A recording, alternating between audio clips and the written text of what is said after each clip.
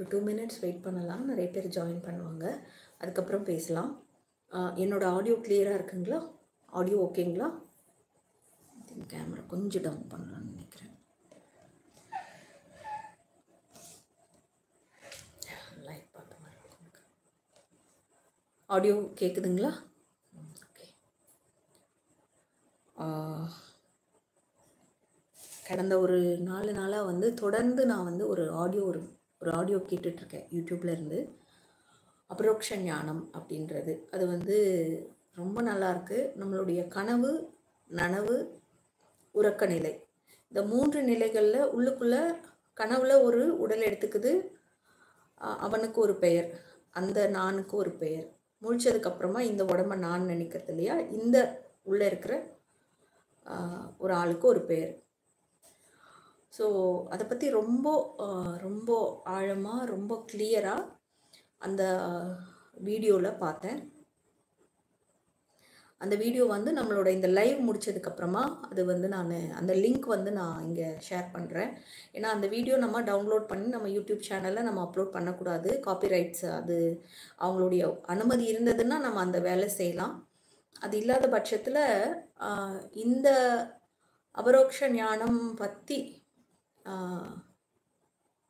அந்த வீடியோ வந்து எல்லா இளைஞர்களுமே அது எல்லா வயதில் இருக்கிறவங்களும் எல்லா தரப்பில் உள்ளவங்களும் அது வந்து புரிஞ்சிக்க வேண்டிய ஒரு விஷயம் அபரோக்ஷ ஞானம். அது நான் இந்த லைவில் முடித்ததுக்கப்புறமா டிஸ்கிரிப்ஷனில் அது வந்து நான் பின் பண்ணுறேன். கமெண்ட்ஸ் வந்து நம்ம ஆஃப் பண்ணிடலாம். ஏன்னா நிறைய பேர் லைவ் பார்க்கும்போது இந்த வீடியோ வந்து ஒரு 1 வீக் அப்புறம் கூட இது லைவ்னு நினச்சிட்டு கமெண்டில் கேள்வி கேட்குறாங்க. அது வந்து நம்ம அப்போது அவங்களுக்கு பதில் சொல்ல முடியாதனால இந்த லைவ் முடித்ததுக்கப்புறமா கமெண்ட்ஸ் வந்து நம்ம க்ளோஸ் பண்ணிடலாம். ஏன்னா நம்ம அதிகமாக வந்து இந்த யூடியூப்பில் அதிகமாக நம்ம இருக்க வேணாம், டைம் வேஸ்ட் பண்ண வேண்டாம். அதனால் வந்து கமெண்ட்ஸ் ஆஃப் பண்ணிவிடுவோம். பட் டிஸ்கிரிப்ஷனில் கட்டாயமாக நான் உங்களுக்கு வந்து அபரோக்ஷ ஞானத்தினுடைய அந்த வீடியோ வந்து நான் லிங்க் கொடுக்குறேன். விருப்பம் உள்ளவங்க போய் பார்க்கலாம்.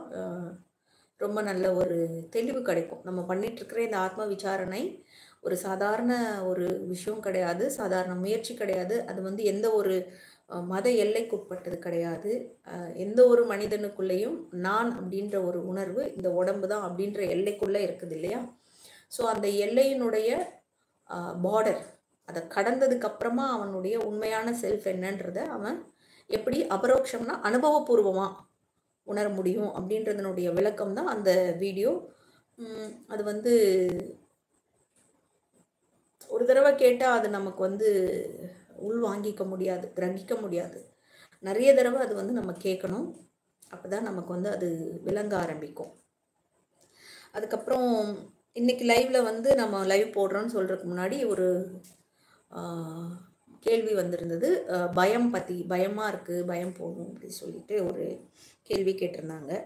இப்போது நமக்கு வந்து ஒரு தூங்கிட்டு இருக்கோம், தூக்கத்தில் வந்து ஏதோ ஒரு வேண்டாத ஒரு கனவு வருது. அந்த நிமிடம் அந்த ஜீவன், அந்த உடம்பு இது போல் ஒரு உடம்பு கனவுல வருது, அது பயப்படுது. எப்போ வரைக்கும் அந்த பயம் அங்கே நீடிக்கும்? அந்த கனவு முழுக்க போய் அந்த உடம்பு அப்படி ஒரு உடம்பே கிடையாது, அதுவும் ஒரு பொய்யான உலகம், பொய்யான உடல். அங்கே ஒரு புலியே வந்தாலும் சரி, ஒரு பேயே வந்தாலும் சரி, எல்லாமே பொய் தான். ஆனால் பயந்துக்கிட்டு இருக்கிற அந்த உணர்வும் பயப்படுற அந்த நொடியும் உண்மை போல உணரப்படுது.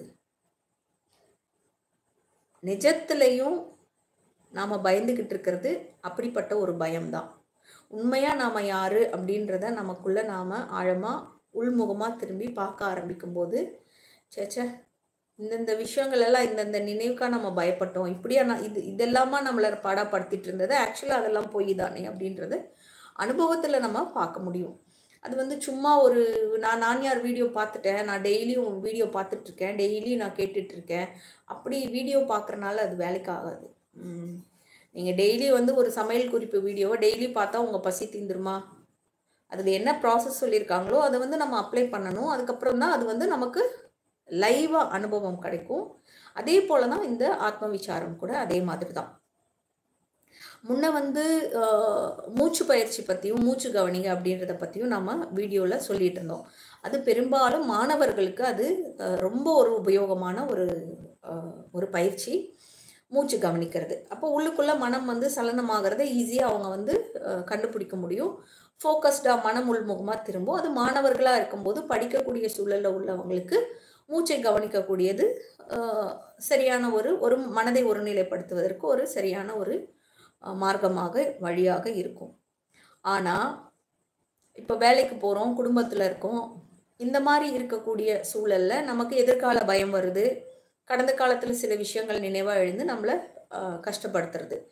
அப்போ எல்லாமே பாருங்க, நினைவு தான் முதல்ல எழுது, அதுக்கப்புறம் அதை பார்த்து நாம பயந்துட்டு இருக்கோம். அதாவது புலி வருதுன்ற அந்த வார்த்தையே நம்ம பயத்துக்கு காரணமாக ஆகுறது போல, ஒரு தெருவில் ஒரு 10 பேர் ஓடுறாங்கன்னு வைங்களேன், எதுக்கு ஓடுறாங்க அப்படின்னா யானை துரத்திட்டு வருதாம்ப்பா அப்படின்னா நம்மளும் கூட ஓடிடுவோம். அந்த 10 பேரோட கூட சேர்ந்து நம்மளும் ஓடுறோம். உண்மையாவா யானை வருதா இல்லையா மறைஞ்சிருந்து பார்க்கலாம், யானை கண்ணில் படாமலே நம்ம ஒளிஞ்சிருந்து எங்கேயாவது யானை உண்மைதானான்னு பார்க்கலாம் அப்படின்ற அந்த விவேகம் யாருக்கு வரும்? அந்த விவேகம் தான் நமக்குள்ள ஒரு நினைவெழுந்து நம்மளை பயமுறுத்துது அப்படின்னா, இங்க லட்சக்கணக்கான கோடிக்கணக்கான மக்கள் நினைவை பார்த்து பயந்துட்டு தான் இருக்காங்க. ஆனா உண்மையாவே அந்த நினைவுக்கு நம்மளை பயமுறுத்தக்கூடிய வலிமை இருக்கான்னு கவனிச்சோம்னா நினைவே எழாது. கவனிக்கிறவனா நாம இருந்தோம்னா நினைவு எழாது, வாலாட்டாது, பாடப்படுத்தாது. அப்போ அதுக்கு தான் இந்த நான் யார் விசாரம். எனக்கு நான் இப்போ நல்லா இருக்கேன், நான் யார் பண்ணேன், நான் கொஞ்சம் ப்ளசண்ட்டாக ஃபீல் பண்ணுறேன், ரொம்ப அமைதியாக இருக்கேன், ஸோ நான் நிறுத்திக்கிறேன் அப்படின்னா அது வந்து மறுபடியும் நமக்குள்ள இந்த கொஞ்ச நாள் பண்ண பழக்கத்துக்கு முன்னாடி நம்மளுடைய குணம்னு ஒன்று இருக்குது பாருங்கள், அது முழுசாக அதுக்கிட்டேருந்து நாம் விடுதலை ஆனாதான் நிரந்தரமான தீர்வாக இருக்க முடியுமே தவிர, கொஞ்ச நாளைக்கு நான் பண்ணேன், நான் நல்லா இருந்தேன் அப்படின்னா அதுக்கப்புறம் மறுபடியும் பழைய கதைப்படி தான் நம்ம வந்து மெதுவாக நமக்குள்ளே சேஞ்சஸ் வந்துடும். அதுக்கப்புறம் ஃபீல் பண்ணி மறுபடியும் முதல்ல இருந்து ஆரம்பிச்சு அப்படி இல்லாமல் தொடர்ந்து அது நமக்குள்ளே நான் யார் விசாரம் நடந்துட்டு இருக்கிறது நல்லது. இப்போது குடும்பத்தில் இருக்கோம், இதெல்லாம் பண்ணலாமா, இதெல்லாம் நமக்கு சாத்தியமா அப்படின்னு நிறைய பேருக்கு வந்து கேள்விகள் வரும். இதே கேள்வி ரமண மகரிஷி கிட்ட கேட்காத ஆள் கிடையாது. இன்னொன்று, ஆத்ம விசாரம்ன்றது குடும்பத்தில் இருக்கிறவங்களுக்கும் அது உபயோகப்படும். ஏன்னா குடும்பத்தில் இருக்கிறவங்க தான் நிறைய ப்ராப்ளம் ஃபேஸ் பண்ணுவாங்க. ஒரு சன்னியாசம் வாங்கிட்டு காவியோட கட்டிட்டு வந்து இங்கே வந்து எங்கேயாவது ஒரு ரோட்டில் படுத்திருக்காங்கன்னா அவங்களுக்கு வந்து அவங்களோட நம்ம ஒப்பிடக்கூடாது. அது வந்து ரொம்ப ஒரு எந்தெந்த சூழலுக்காக என்னென்ன விஷயத்துக்காக அவங்க அப்படி வந்தாங்களோ, பட் அவங்கெல்லாம் ஃபேஸ் பண்ணுறதை விட இக்கட்டான நிறைய சூழல்களை, நிறைய பிரச்சனைகளை குடும்பத்துக்குள்ளே இருக்கும்போது தான் நம்ம வந்து ஃபேஸ் பண்ணுவோம். அப்போ இந்த நான் யார் விசாரம் வந்து முதல்ல நமக்குள்ள ஒரு பெரிய மாற்றத்தை அது கொண்டு வரும். நம்மளுடைய ஈகோவை, அகந்தையை அது கொஞ்சம் கொஞ்சமாக நாசம் பண்ண ஆரம்பிக்கும். இப்போ நம்ம வீட்டில் வந்து எதனா ஒரு ஒரு பொருள் வந்து எதனா என் பொண்ணு கை தவறி போட்டுட்டான்னா டாப்னு ஒரு சவுண்டு கேட்கும். திரும்பி பார்த்தோன்னே அவள் பயந்து நிற்பான், எங்கே திட்டிடுவோமோ என்னமோன்னு. ஒன்றும் சொல்ல மாட்டோம், தொடப்ப எடுத்துன்னு வந்து அதை க்ளீன் பண்ண ஆரம்பிச்சிடுறேன். அப்போ கேட்குறா, அம்மா என்னம்மா திட்டவே இல்லை, சாரிம்மா ஏம்மா உனக்கு கோமே வரல, அம்மா என்கிட்ட பேச மாட்டியா அப்படின்னு. நான் சொன்னேன், முன்ன ஒரு அப்பா அப்படிலாம் இருந்தேன்டா, எப்போ இந்த ரமண மகரிஷியுடைய நான் யார் விசாரம் நம்ம செய்ய ஆரம்பித்தோமோ டம்மி பீஸாக ஆக்கிட்டாரு, டம்மி ஆக்கிட்டார். சரி, ஆமாம், வேணும்னே எடுத்து போட்டு உடைச்சிருக்க மாட்டாங்க, கை தவறி விழுந்திருக்கும், கத்துறனால ஒன்றும் ஆக போகிறதில்ல. கத்தி திட்டினதுக்கப்புறம் நாம தான் வருத்தப்பட போகிறோம். அவள் ஸ்கூல் கிளம்பிட்டான்னா ஐயோ குழந்தை வந்து தெரியாமல் தானே உடைச்சிது, அதை போட்டு நம்ம இப்படி திட்டோமே, அழுதுகிட்டே போகிறதே, அது முகமே அவ்வளோ சோகமாக இருக்கே, திரும்பி அவள் வர வரைக்கும் துக்கப்பட்டுட்டு இருப்போம். அது அந்த என்ன சொல்கிறது, அது ரொம்ப அந்த மாதிரி அந்த செயலில் ஒன்று ஆக்ட் பண்ணிடுறது, அதுக்கப்புறம் அதனுடைய விளைவுகளை பார்த்து வருத்தப்படுறது, இந்த மாதிரி எந்த சலனமும் இல்லாமல் அப்படி ஒரு மூமெண்ட் நடக்கும்போது ரொம்ப அமைதியாக அதை கடந்து போக முடியுது. சரி, அமைதியாக அவன் என்ன பண்ணணும், அதுக்கப்புறம் அதை அவள் கையில் காலில் குத்தாமல் யார் காலையும் குத்தாமல் இருக்க க்ளீன் பண்ணுறதுக்கான வேலை நடந்துடுது. இதெல்லாம் வந்து ரொம்ப லைவாக ரொம்ப ப்ராக்டிக்கலாக பார்த்துக்கிட்டு இருக்கிற மாற்றங்கள். எங்கேயாவது போகும்போது ரொம்ப நேரம் க்யூவில் நிற்கணும், ரொம்ப நேரம் வெயிட் பண்ணுற மாதிரி சூழல் வருது அப்படின்னா இல்லை. முன்னெல்லாம் வந்து எதை பண்ணிட்டு டைம் பாஸ் பண்ணிக்கலாம், இல்லை எதையா பார்த்துட்டு டைம் பாஸ் பண்ணலாமா, அப்படி தான் நம்ம வந்து அவ்வளோ நேரம் அந்த டைமை வந்து பொழுதுபோக்குன்ற பேரில் வீணடிச்சிட்டு இருந்திருப்போம். அப்படி இல்லாமல் இப்போல்லாம் போய் எங்கேயாவது உட்காந்து ஒரு மணிக்கணக்கில் எங்கேயாவது வெயிட் பண்ண வேண்டி இருக்குது அப்படின்ற பட்சத்தில் சும்மா அப்படியே உள்ள கண்ணு மட்டும் தான் திறந்திருக்கோம், க்யூவில் நின்றுட்டுருப்போம், நகர்ந்துருக்கோம். ஆனால் கவனம் முழுக்க உள்முகமாக உள்ளே நிற்கும். சுற்றி எல்லாமே ஒரு ஒரு அவ்வளோ ப்ளசண்ட்டாக அப்படியே அந்த இருத்தல் வந்து அவ்வளோ அற்புதமாக இருக்குது. உள்ள நினைவு இல்லாமல் எவ்வளோ நேரம் நிற்கணும், எப்போ முடியும், எப்போ போய் சேருவோம், அப்படியெல்லாம் அந்த மாதிரி சலனம் இல்லாமல், ஸ்ட்ரெஸ் இல்லாமல், பாரம் இல்லாமல் அப்படியே இருக்கும். ஓகே, அது முடியும் போது முடிய போகிறதுன்னு உள்ளுக்குள்ளே அந்த அந்த நேரத்தை எல்லாம் முழுமையாக உள்ளுக்குள்ளே இருக்கிறதுல இருத்தல்ல அது பயன்படுத்திக்கிறதுக்கு அந்த அந்த மாதிரி மூமெண்ட் எல்லாமே வந்து உபயோகமாக ஆகுறது. ஆனால் நிறைய பேர் கேட்குறாங்க என்னென்னா வந்து இப்போ நான் செல்ஃப் என்கொயரி ஆரம்பிச்சோன்னா எனக்கு வேலைக்கு போக பிடிக்கல, எனக்கு சம்பாதிக்க பிடிக்கல, அதை பிடிக்கல, இது எல்லாமே ஒரு புலம்பல் தானே, இந்த மனதோட புலம்பல் தானே. உள்ள நானும் ஒன்று உதிச்சிடுச்சு, அதனால தானே இது எனக்கு பிடிக்கல, அது எனக்கு பிடிக்கல, இது நான் செய்ய மாட்டேன், அதை நான் செய்ய மாட்டேன்னு உள்ள அது புலம்பிட்டு இருக்கு. அதுவா நாம அந்த புலம்பலா நாம? ஒரு கனவு வருது, அந்த கனவுல வந்து புலி தோர்த்துதுன்னா நான் ஓட மாட்டேன், நான் தான் இந்த உடம்பு இல்லை, நான் தான் செல்ஃப் என்கொயரி பண்ணிட்டு இருக்கேன் இல்லைன்னா அந்த கனவுல வந்த உருவம் சொல்லுது அந்த நிமிஷத்துக்கு என்ன ஆக்ட் பண்ணணுமோ அது அங்கே நடக்குது இல்லை. முழிச்ச அப்புறமும் இது ஒரு பெரிய கனவு, இந்த நிமிஷத்துக்கு என்ன ஆக்ட் பண்ணணுமோ அமைதியாக அதை பண்ணிட்டு இருக்க வேண்டியது தான் உண்மையான ஆத்ம விசாரம். அதுதான் வந்து கர்மயோகம். ஒரு செயல் பண்ணும்போது நான் இல்லைப்பா பண்ணுறது, செயல் மட்டும் நடந்துக்கிட்டு இருக்கு, அற்புதமாக நடந்துக்கிட்டு இருக்கு. அப்போ இங்கே உள்ள எதுவும் ஓடாது. அப்போ அது ஆத்ம விசாரம், அங்கே மனம் ஹிருதயத்தில் இருக்குது, அங்கே அந்த செயல் நடந்துக்கிட்டு இருக்கு, அவ்வளோதான் விஷயம். ஸோ இந்த ஒரு குழப்பம் இருக்கு.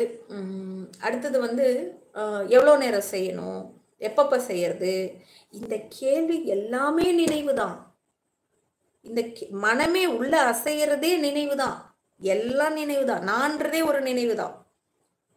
அப்போ ஆழ்ந்த உறக்கத்தில் விட்டோபா அப்படின்னு ஒருத்தருடைய ஞானி, அவருடைய குரு வந்து விட்டோபாவுக்கு உபதேசம் பண்றாரு. அப்போ அதில் வந்து சொல்றாரு, நானே ஆத்மா, நானே ஆனந்த ஸ்வரூபம் அப்படின்றத நான் எப்படி தெரிஞ்சுக்கிறதுன்னு விட்டோபா கேட்குறாரு. அதுக்கு அவருடைய குரு ஸ்ரீபாதர் சொல்றாரு, ஆழ்ந்த உறக்கத்தில் நீ எப்படி இருந்த, ஆழ்ந்த உறக்கம் உனக்கு எப்படி இருந்துச்சு, ஆனந்தமா சுகமா இருந்துச்சுன்னு எழுந்து சொல்றேல்ல. ஆமா, எதனால? நினைவில்லாம இருந்துச்சு. முழிச்சிட்டு இருக்கும் போதும் தொணன்னு உள்ள பேசாம இருந்துச்சுன்னா, இருத்தல் மட்டும் இருந்ததுன்னா, அந்த இருத்தலினுடைய நேச்சர், இயல்பு ஆனந்தம்தான், சுகம்தான். அதுதான் உண்மையிலேயே நீ. மித்ததெல்லாம் வந்து அதை மறைக்கிற திரை. அப்போ கூட அது இல்லாமல் போயிடலை, அது இருக்கு. அது கார்மேகம் சூரியனை மறைச்ச மாதிரி இந்த நினைவுகள் எல்லாம் வந்து அதை மறைக்குது. இங்கே இது உணர்ற அறிவாது இருக்கிறனால தன்னுடைய ஆனந்தத்தை, தன்னுடைய இருப்பின் சுகத்தை உணராம அது முன்னாடி இந்த திரை இருக்கிறனால இந்த உணர்ற அறிவு முழுக்க இந்த துக்கத்தை உணர்ந்துக்கிட்டு உட்காந்துக்கிட்டு இருக்கு. இதையெல்லாம் நீக்கிட்டு பாருங்க, என்ன இருக்குன்னு பார்த்தா சுகமா, ஆனந்தமா, இருப்பு மாத்திரமா இருக்கிறது தான் ஞானம் அப்படின்னு ஸ்ரீபாதர் விட்டோபாக்கு உபதேசம் கொடுக்குறாங்க. நம்ம இந்த வீடியோ முடிச்சதுக்கு அப்புறமா நம்ம வந்து அந்த விட்டோபா ஞானோபதேசம் ஒரு 12 நிமிஷம் ஆடியோ ஒன்று இருக்கும். நம்ம வந்து அந்த ஆடியோ வந்து நான் ஒரு வீடியோவாக அப்லோட் பண்ணுறேன். யாரெல்லாம் ஆத்ம விசாரம் பண்ணிட்டு இருக்கீங்களோ, எல்லாரும் கிடையாது, பண்ண ஆரம்பித்தவங்க அண்ட் செய்துக்கிட்டு இருக்கிறவங்க, அங்கே சொல்லியிருக்கிற வார்த்தையை கேளுங்க, எழுதுங்க.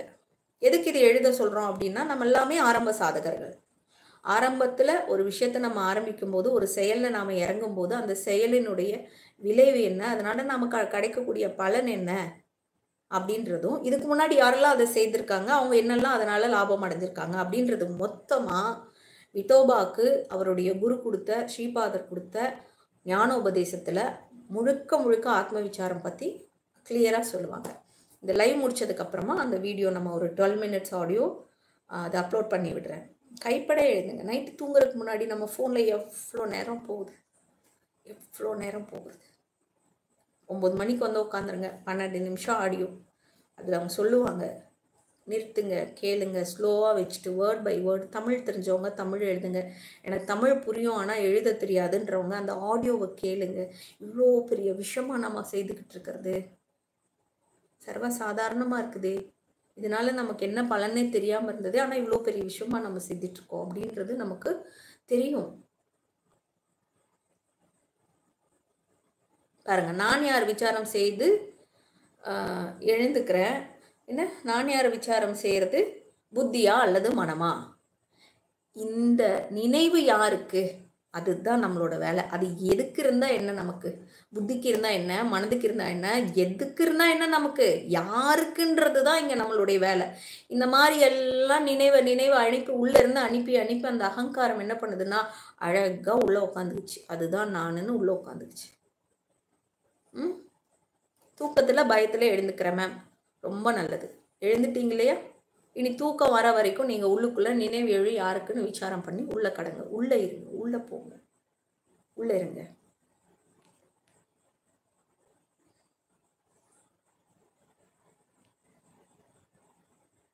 ரவிச்சந்திரன். ஓகே. ஹார்ட் அட்டாக் வந்தது. அதிலிருந்து வந்து தூங்குறதுக்கு பயமா இருக்கு அப்படின்னு சொல்லி போட்டிருக்கீங்க இல்லையா? நீங்க எனக்கு பர்சனலா மெயில் பண்ணுங்க. oneearth1life@gmail.com. நம்மளுடைய யூடியூப் சேனல் உள்ள போனீங்கனாலே நான் வந்து ஹோம் பேஜ்லேயே அந்த மெயில் ஐடி கொடுத்துருக்கேன். அதில் நீங்கள் மெயில் பண்ணுங்க. நம்ம பர்சனலாக பேசலாம். ஏன்னா நீங்கள் மென்ஷன் பண்ணியிருக்கிற விஷயம் அது மாதிரி இருக்கிறனால நம்ம பர்சனலாக அதை பற்றி பேசிட்டு அதுக்கப்புறம் என்ன பண்ணலாமோ அது பண்ணலாம். சரிங்களா? அடுத்தது ஹிருதயஸ்தானம் என்பது இதய துடிப்பின் உணர்வா அல்லது இடமாக்கா? இது பற்றி வந்து ரமண மகரிஷி சொல்லியிருக்காரு. இரு முளை நடுமார் படுவயிர் அதன் மேல் வலது பக்கமா 2 இன்ச் இருவிரல் நடுவே 2 விரல் அளவு தள்ளி இருப்பதும் ஹிருதயம். மூச்சு கிளம்புற இடங்க. மூச்சு கிளம்புற இடம். இந்த ஃபிசிக்கல் பாடியோட ஹார்ட் கிடையாது. ஏன்னா நம்மளுடைய தூக்கத்தில் நமக்கு இந்த உடம்பு இருக்குன்றது நமக்கு தெரியல. ஆனால் தூக்கத்தில் ஒரு கெட்ட கனவு வந்தோ இல்லை மேலேருந்து கீழே விழுற மாதிரியோ ஏதாவது ஒரு கனவு வரும்போது நம்ம இந்த இடத்த பிடிச்சிட்டு தான் எழுவோம். கவனிங்க. இந்த இடத்துல தான் நமக்கு அந்த உணர்வு உணரப்படுது. மூச்சு கிளம்புற இடம். அதுதான் ஹிருதயஸ்தானம்னு சொல்லுவாங்க. மனதினுடைய முதல் நினைவு நான்றது கிளம்புறதும் மூச்சு கிளம்புறதும் ரெண்டும் ஒரே புள்ளியில இருந்து தான் கிளம்புது. அதனால தான் மூச்சு கவனிக்கிறனாலையும் மனம் பின்னாடி ஓடாம மனம் அடங்கும். நான் யார் விசாரம் பண்றனாலையும் நம்மளுடைய மனம் அடங்கும். மூச்சு கவனிச்சு மனம் அடங்கிறதுக்கும் நான் யார் விசாரணையினால மனம் அடங்கிறதுக்கும் வித்தியாசம் உண்டு. மூச்சு கவனிக்கிறனால மனம் அடங்கும் போது உள்ளுக்குள்ள நிறைய வாசனைகள் வேறு விடுவதற்கு விதை காத்துக்கிட்டு இருக்கு. அது எப்போ வேணாலும் கோபம் வரும்போதோ சூழல் மாறும்போதோ அதனுடைய பழைய குணாதிசயத்தை வெளிப்படுத்துவோம். நம்மளுடைய பழைய குணாதிசயத்தை வெளிப்படுத்துவோம்.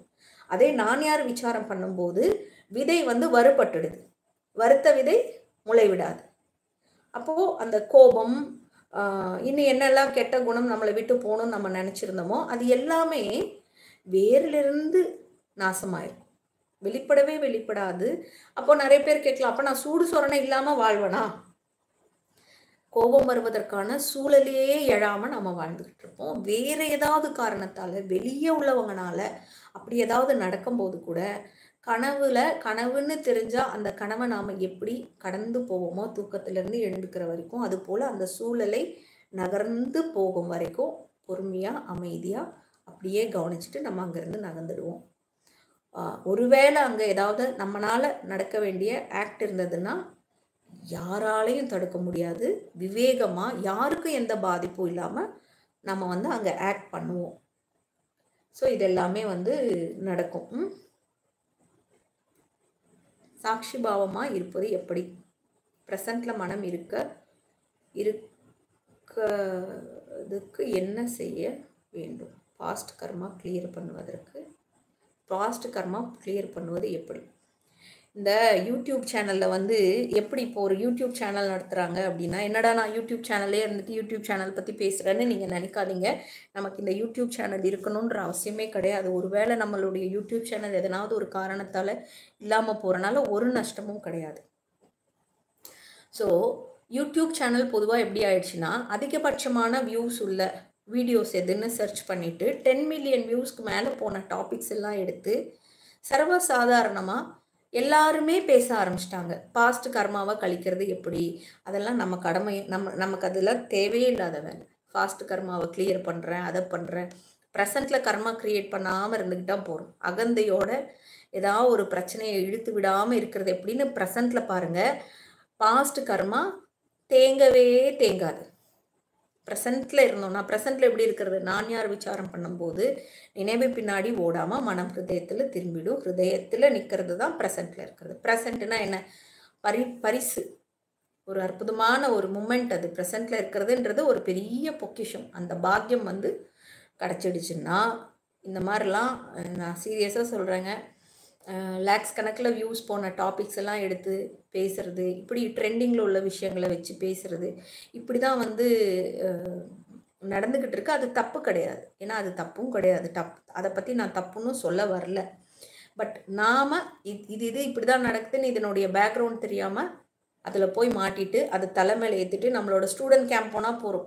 எல்லா குழந்தைங்க கேட்குற கேள்விகள்லாம் பார்த்தீங்கன்னா எல்லாம் ஏதேதோ யூடியூப் சேனலில் பார்த்துட்டு 1008 கேள்வியை தூக்கிட்டு வந்து உட்கார வேண்டியது. நான் சொன்னேன், ஏம்மா எல்லாரும் இப்போ தான் 10th எழுதிட்டு வந்திருக்கீங்க, +2 எழுதிட்டு வந்திருக்கீங்க, யூடியூப் சேனலில் உள்ள டாபிக்ஸில் எல்லாம் கேள்வி கேட்குறீங்களே, என்னோட கர்மாவை நான் எப்படி கிளியர் பண்ணுறது, அதை எப்படி பண்ணுறது, இது எப்படிலாம் ஏமா பேசுகிறீங்க, இதுக்கெல்லாம் எப்படிமா உங்களுக்கு டைம் கிடச்சிது, எப்போமா இதெல்லாம் பார்த்தீங்க, எக்ஸாமில் கவனம் விட்டுட்டு உங்கள் கவனத்தை எல்லாம் எப்படிமா இது ஈர்த்துச்சு, எப்படிமா இப்படி டைமை வேஸ்ட் பண்ணீங்க. இப்போ தான் நீங்கள் ஒரு பாஸ்ட் கர்மா க்ரியேட் பண்ணிட்டு வந்திருக்கீங்க பாருங்கள். இப்படியெல்லாம் டைம் அதில் விட்டதுனால இப்போ எக்ஸாமுக்கு நீங்கள் உங்களோட ரிசல்ட் வரப்போகுது. தெரியல கர்மா எப்படி க்ரியேட் ஆகுதுன்னு. விளைவுகளை தரக்கூடிய செயல்களுக்கு கர்மம் என்று பெயர். விளைவுகளை தரக்கூடிய செயல்ன்றது இல்லை, நமக்கு பாதிப்பை ஏற்படுத்தக்கூடிய செயல்கள் எல்லாமே கர்மத்துக்கு கீழே வருது. நம்மளுக்கு எப்போ பாதிப்பு ஏற்படும், நான்ற ஒரு அகந்தை இருந்தால் தான் எல்லா செயல்களும் நம்மளை பாதிக்க முடியும். உள்ளுக்குள்ளே நான்ற அகங்காரம் போயிடுச்சுன்னா, இதுக்கு நான் வந்து எப்போவுமே என்னோட ஸ்டூடெண்ட்ஸ் கேம்பில் குழந்தைங்களுக்கு ஒரு கதை சொல்கிறது உண்டு. அந்த கதையை நான் உங்களுக்கும் சொல்கிறேன். இப்போ ஒரு தூக்கு தண்டனை கைதி இருக்காரு. நாளை காலையில் அவருக்கு 4:30 மணிக்கு தூக்கு போட போகிறாங்க. சாயந்தரம் ஒரு 5 மணிக்கு வந்து சொல்கிறாங்க, எப்போ நாளை காலையில் உனக்கு தூக்கு ஞாபகம் இருக்கா? ஞாபகம் இருக்குங்கய்யா. சரி, ஏதாவது கடைசி ஆசை ஏதாவது இருக்கா? ஒன்றும் இல்லைங்கய்யா. போயிட்டாங்க, ஜெயிலர் போயிட்டாங்க. இவன் வந்து அப்படியே ரொம்ப உடஞ்சி போய் அப்படியே உட்காரான். உட்காந்தோடனே நினச்சி பார்க்குறான், காலையில் 4:30 மணிக்கு நம்மளை வந்து ஜெயிலேருந்து தட்டி கதவு வெளியே இழுத்துட்டு போகிறாங்க, அப்புறம் தூக்கில் போடுறாங்க, அப்புறம் அந்த உடம்புலேருந்து உயிர் பிரிஞ்சிடுது. இப்போது அந்த உடம்புக்கு என்னெல்லாம் நடக்குதுன்றதை அவன் சாட்சியாக பார்க்குறான். அந்த உடம்பை சொந்தக்காரங்கிட்ட கொடுக்குறாங்க, கொண்டு போய் அவங்க அதை எரிக்கிறாங்க. அடே, அந்த உடம்பு மேலே நெருப்பே வச்சு எரிக்கிறாங்க, அது ஒன்றுமே ஆகலையே, அது துடிக்கலையே, அப்போ அது நான் இல்லை. அது நான் இல்லை, நான் யாருன்னு கேட்ட அடுத்த நொடி இந்த உடம்பு அவனுக்கு அவன் இல்லைன்றதுனால இந்த உடம்பு மறைஞ்சிருச்சு. அப்போ பரிபூரணமான ஆத்மஸ்வரூப அனுபவம் அவனுக்கு கிடைச்சிடுறது, ஃபார்ம்லெஸ். அதுக்கப்புறம் மறுபடியும் இந்த உடம்பு, இந்த ஃபிசிக்கல் கான்ஷியஸ், பாடி கான்ஷியஸ்க்கு அவன் வரான். வந்ததுக்கப்புறம் ஞானமயமாக இருக்கான். இப்போ வந்து அவன்கிட்ட வந்து நாளைக்கு காலையில் உனக்கு தூக்குன்னு சொன்னால் எப்படி இருக்கும்? யோசிச்சு பாருங்க. அது அவனுக்கு தண்டனையாக இருக்காது. சீக்கிரம் இந்த உடம்புலேருந்து விடுதலை கிடச்சா போகும், சீக்கிரம்ப்பா, அவ்வளோ நேரம் ஆகுமா? அவனுடைய குழந்தை, மனைவி ஜெயிலில் இருந்தப்போ எப்படி அவங்களுடைய வாழ்க்கை நடந்தது, அதே மாதிரி அவங்களோட வாழ்க்கை நடக்கும். நான் பண்ண தப்பு, தெரியாமல் பண்ணேன், உடம்பு நானே நினச்சிட்டு பண்ணிட்டேன், அதுக்கான விளைவு இந்த உடம்புக்கு கிடைக்குது, எனக்கு கிடையாது. இந்த ஞானத்தோடு அவன் வந்து கண் திறந்தான். இப்போ அடுத்த நாள் காலையில் அவனுக்கு போடுற தூக்கில் அந்த உடம்புக்கு கிடைக்கிற தண்டனை, அந்த உடம்பு நானே நினச்சிட்டு முன்னாடி பண்ண கர்மத்துக்கான விளைவு. அப்படியே முதல்ல இந்த கர்மாவை பற்றி யோசிச்சுட்டு தலையில் தூக்கிட்டு ஆடுறது, அப்படி ஒரு கர்மா க்ரியேட் பண்ணுறதை நிறுத்துங்க. எல்லாத்துக்கும் மேலே இதுக்குள்ளேயே எல்லாத்தையும் உணர்கிற அறிவோ ஒன்று இருக்கே, அவருக்கு பேர் தான் கடவுள், அவருக்கு பேர் தான் பரமாத்மா, அவருக்கு பேர் தான் ஆத்மா, அவர் தான் ஈசன். ஓடி ஓடி ஓடி ஓடி உட்கலந்த ஜோதியை நாடி நாடி நாடி நாடி நாட்களும் கழிந்து போய் வெளியே போய் தேடி தேடி வாடி வாடி வாடி வாடி மாண்டு போன மாந்தர்கால் கோடிக்கணக்கில் இங்கே இருக்காங்க. கர்மாவை கிளியர் பண்ணுறதெல்லாம் நம்மளோட வேலை கிடையாது, நம்மளால் முடியவும் செய்யாது. கம்ப்ளீட் சரண்டர் ஆகிடுங்க. உள்ள இந்த உடம்பை இயக்கி, இந்த உலகத்தை இயக்கி, எல்லாத்தையும் இயக்கிற ஒரு அறிவு இதுக்குள்ளே ஒரு துளி இருக்குது, அதுக்கிட்ட சரண்டர் ஆகிடுங்க. எல்லா பயத்தையும், எல்லா பாரத்தையும், எல்லா துக்கத்தையும் நாம் சுமக்கலை, அதனுடைய பாதத்தில் போட்டுட்டு முழு நம்பிக்கையோட ஃப்ரீயாக ஹாப்பியாக இருங்க.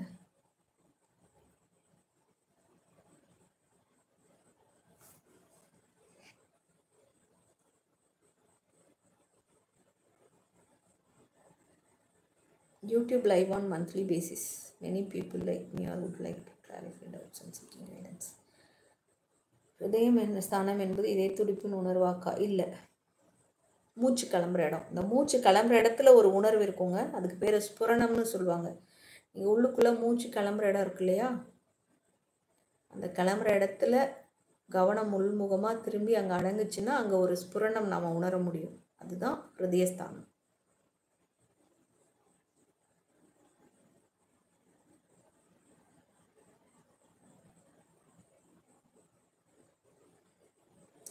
Fear, ஜாப்லெஸ்ஸு, no wealth, it's difficult to live, most of thinking worst life. இது ஃபஸ்ட்டு நீங்கள் ஃபோனு தேவைக்கு மட்டும் பயன்படுத்துங்க. இப்போ ஒர்க்கில் தானேன்றதுக்காக நிறைய வீடியோ பார்த்து புலன் வழியாக வெளியேறி ஃபுல் எனர்ஜியும் ட்ரெயின் ஆகிடுச்சுன்னா உள்ளுக்குள்ளே பயம் தவிர வேறு ஒன்றும் இருக்காது. அதே உள்முகமாக திரும்பி மூச்சு கிளம்புற இடத்துல ஹிருதயஸ்தானத்தில் இருக்க பழகும்போது எல்லாம் சுற்றி உங்களுக்கு ஃபேவராக நல்லபடியாக மாறுறதை நீங்கள் உணர முடியும். So all the பெஸ்ட்டுங்க, all the best for your future.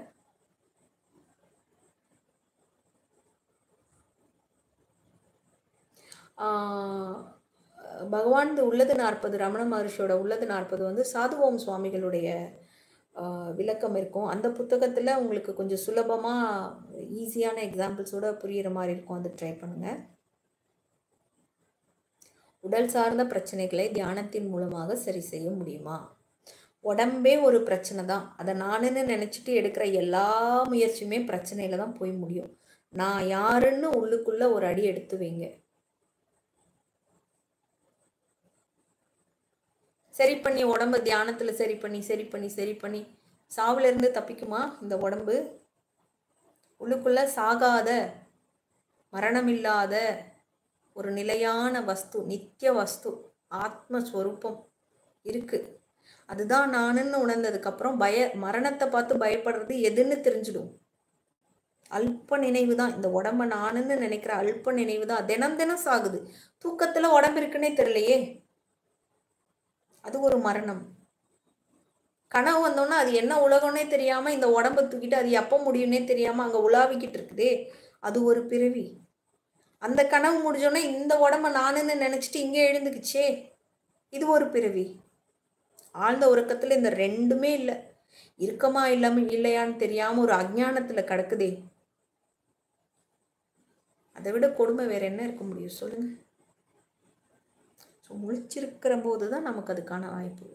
கடமையும் உடம்புக்கு என்ன தேவையோ, இந்த உடம்பு பாதுகாப்பாக இருக்க ஒரு இடம் வேணும், இந்த உடம்புக்கு பசிக்கும் சாப்பாடு வேணும், முறையான சாப்பாடு சாப்பிட்டா ஆரோக்கியம் நல்லாயிருக்கும். இல்லை பழக்கத்தால் சில பழக்க வழக்கங்களால் ஆரோக்கியம் கெடுற மாதிரி எதனால் கெடுத்து வச்சுருந்தோம்னா இதை காப்பாற்றிக்கிறதுக்கு கொஞ்சம் பணம் வேணும்.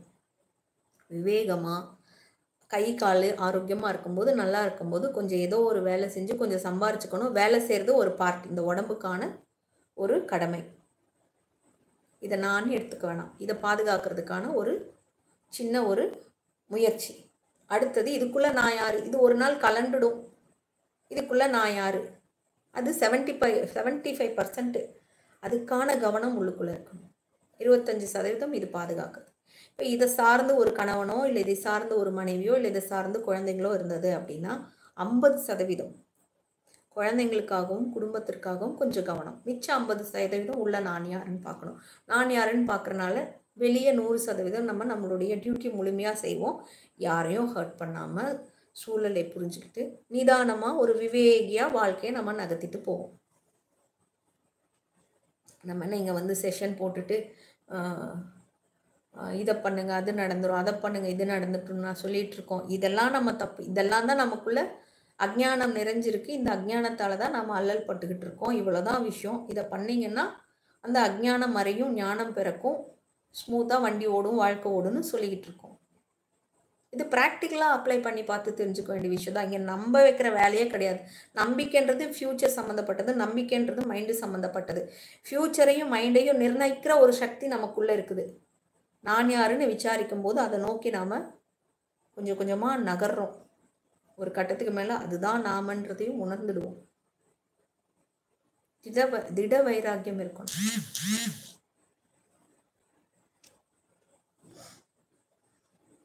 ம்.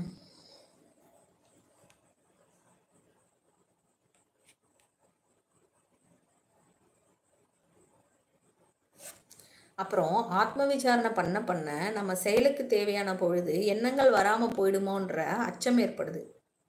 அப்படி எதுவும் உண்டா? இதே கேள்வியை நீங்க போன தடவை லைவுக்கு கீழே இதே கேள்வி போட்டீங்க. அதுக்கே நாங்க பதில் சொல்லியாச்சு. இந்த மாதிரி ஒரு சூழல் எங்களுக்கு வந்ததே கிடையாது. எப்போ நம்ம ஒரு 2016ல ஆரம்பிச்சது செல்ஃப் என்கொயரி. ஒரு நிமிஷம் கூட, ஒரு க்ஷணம் கூட இதுவரைக்கும் இந்த மாதிரியான ஒரு நினைவு கூட எழுந்தது கிடையாது. இது வெறும் நினைவு தான். இந்த நினைவை பிடிச்சிக்கிட்டு தொங்கிக்கிட்டு இருந்தோம்னா எப்போ விசாரம் ஆரம்பிக்கிறது? இதெல்லாம் எஸ்கேப் ஆகிறதுக்காக மைண்டு பண்ணிட்டு இருக்கிற ட்ராமா, மைண்டில் நான் நினச்சிக்கிட்டு அது உங்கள் முன்னாடி எழுந்து இப்படியெல்லாம் குழப்பிக்கிட்டு இருக்குது. செயலுக்கு தேவையான எண்ணம் வராமல் போயிடுங்க.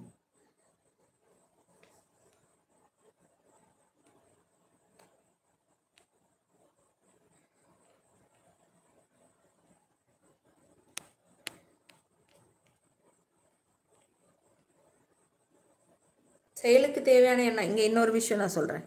இப்போ உங்களுக்கு கனவுன்னு தெரியல, ஒரு கனவு வருது, கண்ணு முன்னாடி ஒரு பாம்பு படம் எடுத்து நிற்குது. நீங்கள் ஆத்ம விசாரம் நீங்கள் முழிச்சிருக்கும் போது ஆத்ம விசாரம் பண்ணுற ஆள். அப்போ அந்த கனவுல அந்த உடம்பு முன்னாடி ஒரு பாம்பு படம் எடுத்து நிற்கும் போது எழுந்து ஓடணும்னு எண்ணம் வராமல் போயிடுமா? அங்கேருந்து ஓடணும், அந்த கனவுல அந்த பாம்பு கிட்ட இருந்து தப்பிக்கணுன்ற அந்த உள்ளுணர்வு இயங்காமல் போயிடுமா? கட்டாயமாக அங்கே ஓடுவீங்க, தப்பிச்சுக்கிறதுக்கு ஓடுவீங்க. ஆத்ம விசாரம் பண்ணும்போது என்ன ஆகும்னா, அது கனவுன்னு தெரிஞ்சு இது யாருக்குன்னு விசாரித்து அந்த கனவுலேருந்து விடுபட்டு வெளியே வந்துடுவீங்க. ஸோ இங்கே ஆக்ட் எப்படி நடக்குதுன்னு பாருங்கள். ஆத்ம விசாரத்தால் எண்ணம் எழுந்து நம்மளை ஓடு, கனவுல ஏதோ பாம்பு, கனவுன்னு தெரியல, பாம்பை பார்த்தோன்னா அந்த உடம்பு ஓடும். எண்ணம் எழும், ஓடு பாம்புன்னு ஓடுன்னு எண்ணம் எழும், ஓடும் அந்த உடம்பு. ஆனால் ஆத்ம விசாரம் பண்ணும்போது நின்று இது யாருக்கு? எனக்கு, நான் யாரு? அந்த கனவே காணாமல் போய் நம்ம முழிச்சிடுவோம். அதே மாதிரி தான் லைவில் ஜாக்கிரத்தில் முழிச்சுக்கிட்டு இருக்கும்போதும் ஒரு விஷயம், ஒரு சம்பவம் என்ன தேவையோ அங்கே என்ன ஆக்ட் பண்ணணுமோ எண்ணத்துக்காகலாம் காத்துக்கிட்டு இருக்காது. ஆத்மஸ்வரூபம் பெரிய அறிவு கடல். அது ஃபஸ்ட்டு திங்கு. இதெல்லாம் நடக்கும்போது நான் யோசித்து நான் எண்ணம் அதுக்கப்புறம் தான் செயல்படுவேன்ற அந்த அகந்தையெல்லாம் அங்கே இருக்கவே இருக்காது. ப்ரெசண்ட்டில் என்ன தேவையோ, ப்ரெசண்ட்டுக்கு என்ன ஆக்ட் நடக்கணுமோ, இந்த நான் பண்ணுறேன், நான் நினைக்கிறேன், நான் செய்ய போகிறேன்ற அகந்தையெல்லாம் எழறதுக்கு முன்னாடியே அங்கே ஆக்ட் நடக்க ஆரம்பிச்சிடும். நம்ம ஒரு பாசிங் க்ளவுடு மாதிரி இந்த உடம்பு அங்கே அப்படியே அந்த மூமெண்ட்டில் அப்படியே பாஸ் ஆகி போகும். உள்ளேயும் வெளியவும் ஒரு பேரறிவினால் எல்லாம் நடந்துக்கிட்டு இருக்குன்றத கவனிச்சுக்கிட்டே நம்ம நகருவோம் அந்த மூமெண்ட்டை.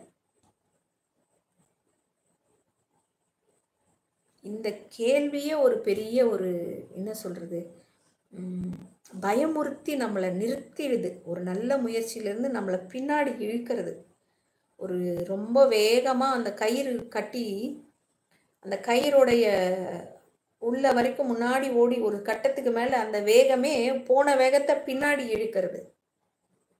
ரப்பர் போல் வேகமாக திருப்பி கொண்டு வந்துடுறது. இந்த ஆத்ம விசாரணை பண்ணுறதுக்கு முன்னாடி இத்தனை கேள்வி எழுதி இத்தனை குழப்பம் வருதுன்னா இதெல்லாமே அந்த பின்முகமாக இழுக்கிறது தான். இப்படியெல்லாம் ஒரு சிஷ்யனோட வேலை, ஒரு குரு ஒரு வழி காட்டிட்டாருன்னா சந்தேகமோ கேள்வியோ எது எழுந்தாலும் சரி அதெல்லாம் முக்கியமே இல்லை. ரமண மகரிஷி மாதிரி ஒரு குரு சொல்லியிருக்காருன்னா அவருக்கு என்ன தேவை இருக்குது இந்த உலகத்தில்? வாழ்ந்த காலத்திலே ஒரு தேவை இல்லாத போது, இனி அவருக்கு அந்த உடம்புன்ற எல்லைக்குள்ள இருந்த போதே தேவைகள் இல்லாத போது இப்போ அவருக்கு என்ன தேவை இருக்க முடியும் சொல்லுங்க? பட் எந்த ஒரு சாதகன் குரு காட்டிய வழிபடி எந்த சந்தேகம் வந்தாலும் சரி, எந்த பயம் வந்தாலும் சரி, அதை எதிர்த்து நின்று அவர் காட்டின வழிபடி நிற்கிறான ஒரு கட்டத்துக்கு மேலே உள்ளே இருந்து அந்த ஆத்மஸ்வரூபமே குருவா வேணுமா குருவா ஃபார்ம் எடுத்து வரும். இதே ஃபார்ம் எடுத்துக்கிட்டு இதுக்கே இதே ஃபார்மை சிஷ்யனாகவும் குருவாகவும் ஃபார்ம் எடுத்து இந்த சிஷ்யனுக்கு விளக்கத்தை கொடுப்பாரு. இதெல்லாம் லைவாக பார்க்குறதுக்கு நிறைய இருக்குங்க. இன்னும் நம்ம எடுத்து வச்சு பயணிக்க வேண்டிய ஸ்டெப் நிறையா இருக்குது. ஆரம்பத்திலேயே 1008 கேள்வியும் சந்தேகத்தோட தயவு செஞ்சு அடி எடுத்து வைக்க வேண்டாம். குரு சொல்லிட்டாரா, இவர் சொல்லிட்டாரா, அவ்வளோதான். அந்த சாதனாவை அதுவே வாழ்க்கையா ஐயா அதுவேன்னு அப்படி ஆயிடணும். அப்படி இருந்தால் ஆரம்பிங்க. 1008 சந்தேகம், 1008 குழப்பம் ஆரம்பிக்கிறதுக்கு முன்னாடி இவ்வளோ தடுமாற்றம், அப்போனா உங்களுக்கு அது அவ்வளோ தேவையா இல்லை. நமக்கு ஒரு விஷயம் ரொம்ப தேவையாக இருந்ததுன்னா எதை பற்றி யோசிக்க மாட்டோம், எந்த பயத்துக்கும் முக்கியத்துவம் கொடுக்க மாட்டோம், எவ்வளோ யார் வந்து தடுத்தாலும் நம்ம நிற்க மாட்டோம். அவ்வளோ தேவை இருக்கணும் நமக்கு. நான் யாருன்ற கேள்வி அவ்வளோ சாதாரணமாக உள்ளுக்குள்ளே போய் எனக்கு ஒரு நினைவெல்லாம் வருது மேடம், நான் நைட்டு டெய்லி 1 மணி நேரம் கேட்குறேன் மேடம், காலையில் கொஞ்ச நேரம் கேட்குறேன் மேடம். ஐயோ, அந்த கேள்வி ஒரு தடவை கேட்டால் போகிறோம். அந்த ஒரு தடவை எப்படி இருக்கணும் தெரியுமா, இது பொணமாயிடும். இந்த ஸ்கல்லு வந்து ஏதோ ஒரு கிரவுண்டில் கடக்க போகுது, மழை தண்ணி இதில் தேங்கி இருக்க போகுது, அதில் புழு பூச்சியெல்லாம் முட்டை வைக்க போகிறது. இதுவா நான், இதுவா நான், உண்மையிலேயே நான் யாரு? அந்த நான் யாருன்றது எப்படி இருக்கணும்னா ஆத்மஸ்வரூபம் எழுந்து வந்து உணர்த்திடணும். ஐயோ நான் தான் நீ, நமக்கு ஃபார்ம் இல்லை, பிராரப்தத்தால் இந்த உருவம் எடுத்துடுச்சு, இது நீ இல்லை அப்படின்னு அதுவே எழுந்து வந்து உணர்த்துற அளவுக்கு அந்த கேள்வி இருக்கணும். சும்மா ஒரு நினைவை நான் கேட்டுட்டேன், மனம் அடங்கிடுச்சு, இப்போ கொஞ்சம் அமைதியாக இருக்குது, முன்னே இருந்ததை விட நான் பெட்டராக இருக்கேன், முன்னே இருந்ததை விட நான் இப்போ ஓகேவாக இருக்கேன். இது கிடையாது லாபம். நான் யார் விசாரத்தால் நாம் அடையக்கூடிய லாபம் இது கிடையாது. நீங்கள் சொல்லிக்கிட்டு இருக்கிற பெனிஃபிட்ஸ் எல்லாம் உடம்பு அனுபவிச்சுக்கிட்டு இருக்கிற பெனிஃபிட்ஸ். இதை நான் சொல்கிற ஒருத்தர் அனுபவிக்கிற பெனிஃபிட். ஆழ்ந்த உறக்கத்தில் அவன் இல்லை, அது இல்லை நாம் அடைய வேண்டிய லாபம். இந்த 3 தூக்கம், முழிச்சிருக்கிறது, கனவு, இந்த 3க்கும் சாட்சியாக எது இருக்கோ, எந்த அறிவால் எல்லாம் உணரப்படுதோ, எது எல்லாத்தையும் ஒளிர்வித்து தானே தன்மயமாக ஜோதி ஸ்வரூபமாக ஆனந்தமயமாக இருக்கோ, அதுதான் நாமன்றது. அதுவே நமக்கு உணர்த்துற வரைக்கும் அப்படி கேட்கணும் அந்த கேள்வி. நான் யாருன்ற கேள்வி அப்படிப்பட்டதாக இருக்கணும். நான் ஒரு 6 வருஷமாக பண்ணிட்டு இருக்கேன். நான் ஒரு 12 வருஷமாக அந்த உள்ளுக்குள்ளே நான்ற அகந்தை வளர்ந்துக்கிட்டே இருக்கு. அங்கே ஆத்மஸ்வரூப அனுபவத்தில் காலம் இல்லை, பாஸ்ட் இல்லை, ப்ரெசன்ட் இல்லை, ஃப்யூச்சர் இல்லை, ஆள் கிடையாது, ஜீவன் கிடையாது, அது மட்டும்தான் இருக்குது. தத்சத், அதுவே நீ, அதுவே நாம அங்கே இருப்போம். 10 வருஷம் பண்ணிட்டு இருக்கேன், 12 வருஷம் பண்ணிட்டு இருக்கேன். உடம்பு பண்ணிக்கிட்டு இருக்கு, உடம்ப நானுன்றவன் இன்னும் அதை செஞ்சுக்கிட்டே அத்தனை வருஷம் ட்ராக் பண்ணிகிட்டே இழுத்துட்டே உட்காந்துக்கிட்டு இருக்கான். தீவிரமான கேள்வியாக இருக்கும். தேவை, எனக்கு அது ரொம்ப தேவை, எனக்கு தெரிஞ்சே ஆகணும். நம்ம கேட்குறது உண்மையாக கேட்குறோமா, தேவையாக கேட்குறோமா, எதுக்கு கேட்குறோன்றது கூட நமக்கு தெரியாது. ஆனால் அந்த அறிவு ஸ்வரூபத்துக்கு தெரியும். உள்ள ஆத்மாவாக உட்காந்துருக்கேன் அதுக்கு தெரியும். பிறந்த குழந்தையா இந்த உலகத்தில் வந்து விழும்போது கையில் பசிக்கு அழுதுகிட்டே தேடிட்டு வந்து இந்த உடம்பு விழுந்துச்சு. அப்படி வெளியே உணவுன்றுன்ற அறிவு உள்ளேருந்து வெளியே தேட வச்சு, அந்த அறிவு எப்போ நானும் ஒன்று இதுக்குள்ளே இந்த உடம்பை நானும் நினைக்கிற ஜீவன் மனம் அகந்தை எழறதுக்கு முன்னாடியே அந்த அறிவு இதை இயக்குச்சு. அந்த அறிவு ஸ்வரூபத்துக்கு தெரியும் நாம நான் யாருன்னு கேட்குறது. எதை வச்சுட்டு 1000 வீடியோ பார்த்துட்டு அவங்க சொன்னாங்க, இவங்க சொன்னாங்க, இந்த பெனிஃபிட் இருக்கா, அந்த பெனிஃபிட் இருக்கா, நானும் பண்ணி பார்த்தேன், எனக்கும் நல்லா தான் இருக்குது, நானும் நான் யார் கேட்டுட்டு இருக்கேன், அப்படி கேட்குறது கிடையாதுங்க. நான் யாருன்றது நாம் உண்மையாக கேட்குறோமான்றது உள்ளே இருக்கிற உண்மைக்கு தெரியும். எப்போ அந்த 100% உண்மைக்கு பொருந்துற 100% உண்மையோட நான் யாருன்னு கேட்குறோமோ அப்போ 2 கனெக்ட் ஆகிடும். அந்த மூமெண்ட் எல்லாம் வந்து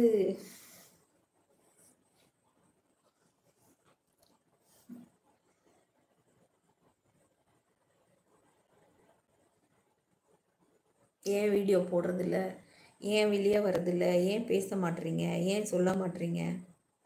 யார் உண்மையாக கேட்குறாங்களோ, யார் உண்மையாக தெரிஞ்சுக்கணும்னு நினைக்கிறாங்களோ அவங்களுக்கு வெளியேருந்து உதவி தேவையே இல்லை. உள்ளே இருக்கு உதவக்கூடிய வஸ்து, உள்ளேருந்து அது வழிகாட்டும், உள்ளேருந்து அது உதவி பண்ணிகிட்ருக்கு.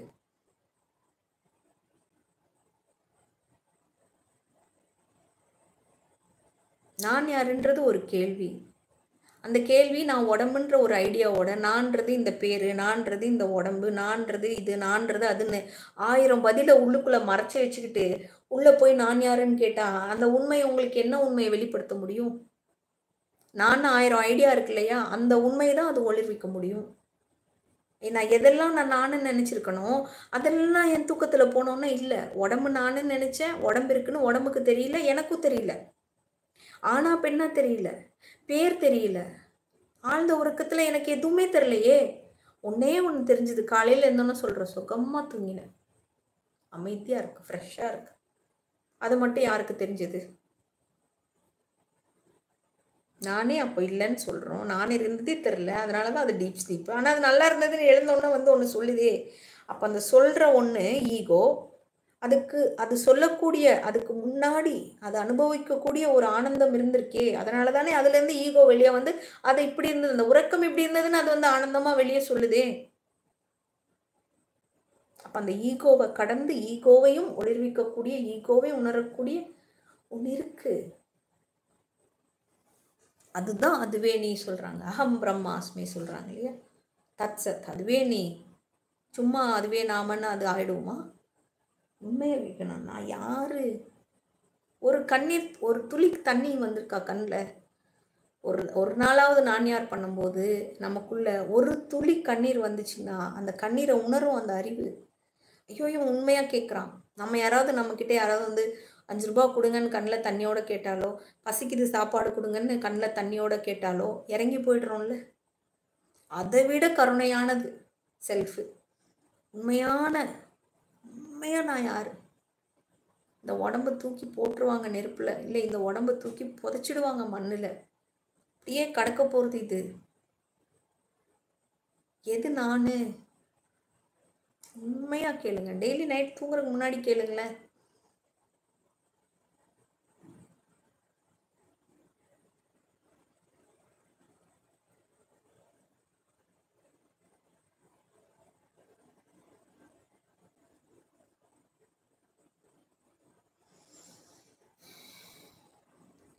பல வருடங்களாக நான் யார் விசாரணை செய்தும் முன்னேற்றம் வரவில்லை. காரணம் புரியவில்லை. இந்த இப்போ இவ்வளோ நேரம் சொல்லிட்டு இருந்த பதில் தான் காரணம்.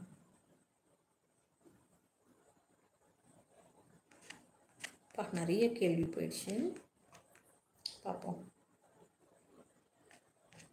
முன்னால் வாழ்ந்த ஞானிகளை நம்மால் பார்க்க முடியுமா? இந்த கேள்வி கேட்கறது யாருன்னு பாருங்க. அவன் அஜ்ஞானியா? அவனே ஞான ஸ்வரூபம்.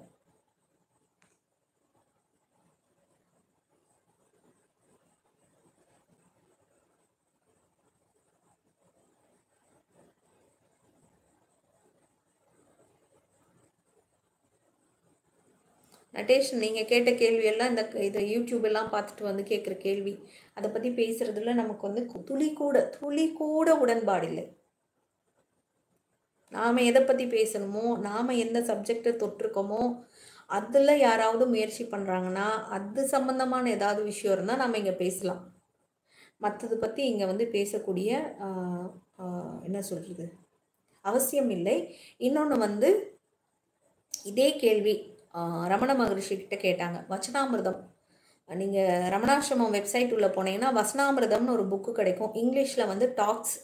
அந்த புக்கு வந்து நீங்கள் வாங்கிக்கலாம். நீங்கள் கேட்டிருக்கிற கேள்வியில் இதை விட எக்கச்சக்கமான கேள்வி ரமண மகரிஷ்ட கேட்டிருக்காங்க. நேரடியாக அவர் அதுக்கு பதில் சொல்லியிருக்காரு. ஸோ நீங்கள் அந்த புக்கு வேணால் வாங்கி நீங்கள் அதை படிக்கலாம். அதில் இந்த கேள்விக்கெல்லாம் பகவான் பதில் சொல்லியிருக்காரு.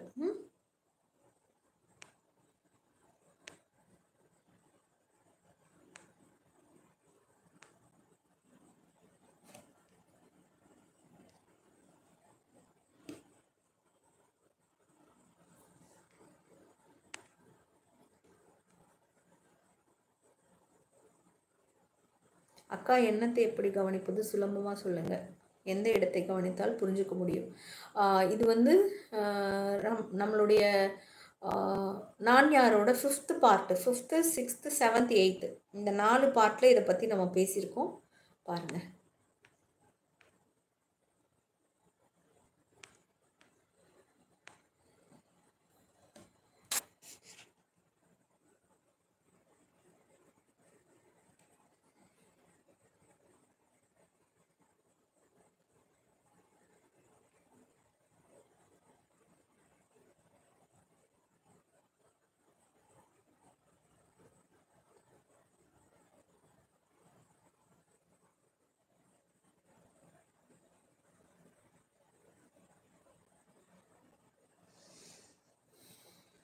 மனம் நம்மை மிக கொடுமையாக ஆள்கிறது. அறிவுக்கு தெரிகிறது மாயை என்று. ஆனால் மனம் ரொம்ப கஷ்டப்படுத்துகிறது. ஏன்? மாயைனா என்ன அர்த்தம்?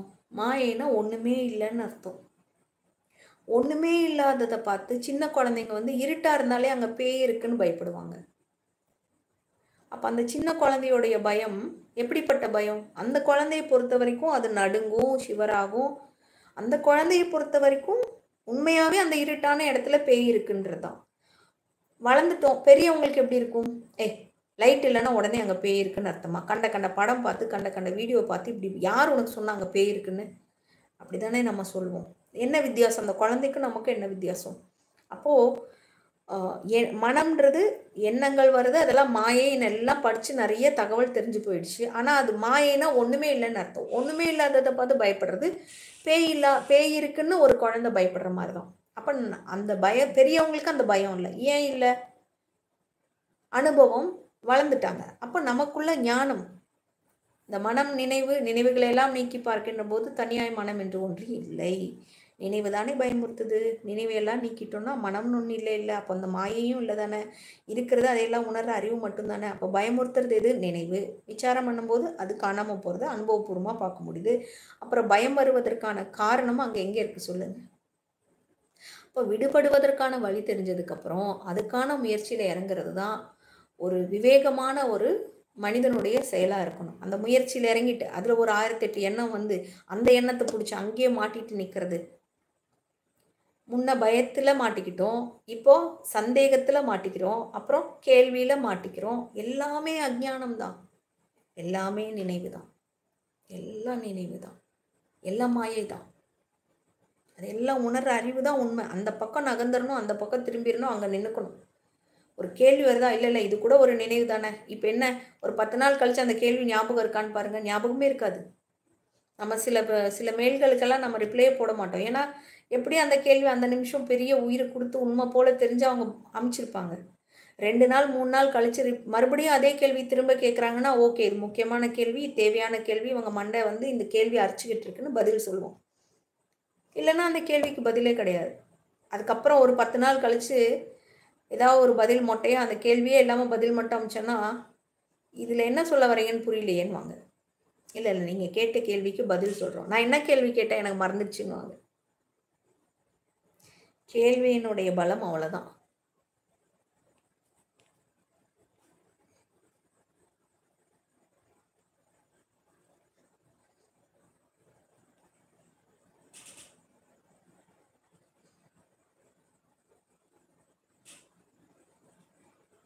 அக்கா, அவர் லைஃப் இஸ் விதிப்படியா இல்லை நம்ம கையிலையா?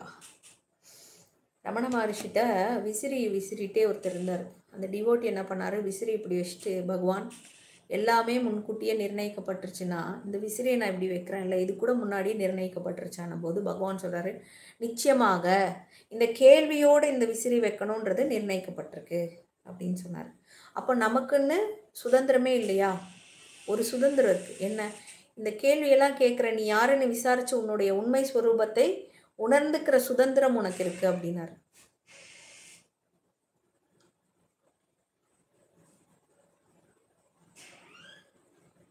அதுக்கப்புறம் என்ன ஆகும்?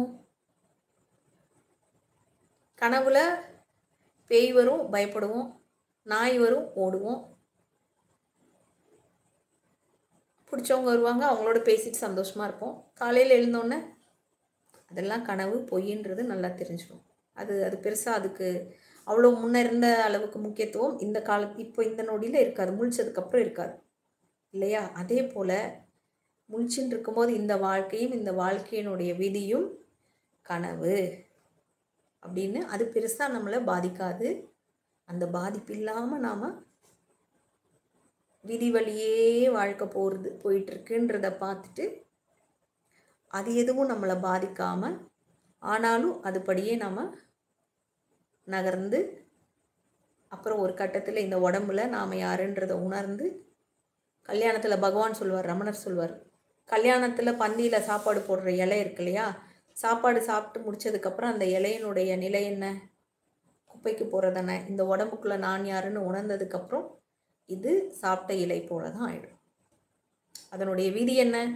குப்பைக்கு போகிறது தான். அதுக்கப்புறம் மிச்சம் மீதி இருந்தால் ஆடு மாடு என்னவோ அதுக்கு என்ன நடந்தால் நமக்கு என்ன, அது நாம இல்லைல்ல அப்படின்னு சொல்லியிருக்காரு. ஸோ டாக்ஸ் வசனாமிர்தம், அது ரொம்ப நல்ல ஒரு பொக்கிஷம் அந்த புத்தகம். அதில் எல்லா கேள்விகளும் நிறைய போட்டு சில நேரங்களால் எனக்கு ஒரு படாப்படுத்தியிருக்காங்களே அவரை, இத்தனை கேள்வி கேட்டு, ஆனால் பொறுமையாக பதில் சொல்லி, இந்த தலைமுறையிலையும் அந்த கேள்வியெல்லாம் வரும், அவங்களுக்கு தேவைப்படும்ன்ற மாதிரி அங்கே பதில் சொல்லியிருக்காரு.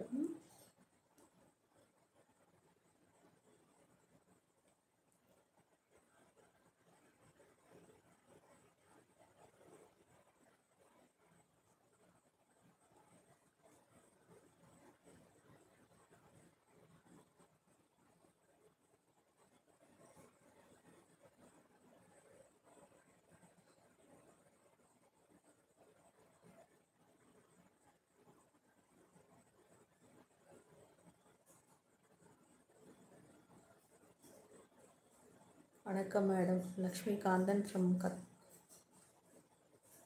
எப்படி இருக்கீங்க? ஸ்ட்ரெஸ்ஸோட உச்சத்தில் இருக்கேன். முடிந்தால் எனக்காக சில வார்த்தைகள்.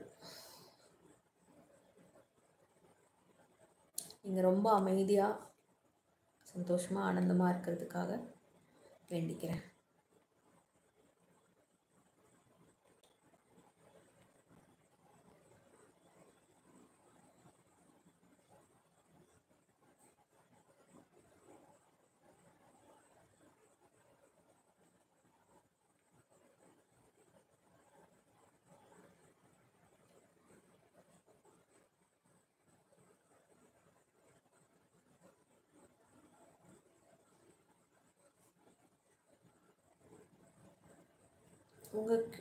உங்ககிட்ட டவுட் கொஷின் கேட்க தோணும். பட் இந்த கொஷின் யாருக்குன்னு செல்ஃப் என்கொயரி பண்ணும்போது no doubt, I really excited.